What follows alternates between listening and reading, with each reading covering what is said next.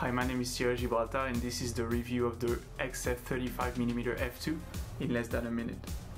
If you're into street travel or portrait photography, and if you're looking for a lens to also take videos, if you're looking for a lens that's light and compact, relatively cheap, with quick autofocus, with weather resistance without sacrificing build quality, the XF23mm f2 is perfect for you.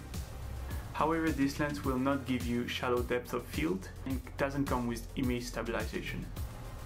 Overall, the 35mm f2 is the best lens to start with the Fuji system.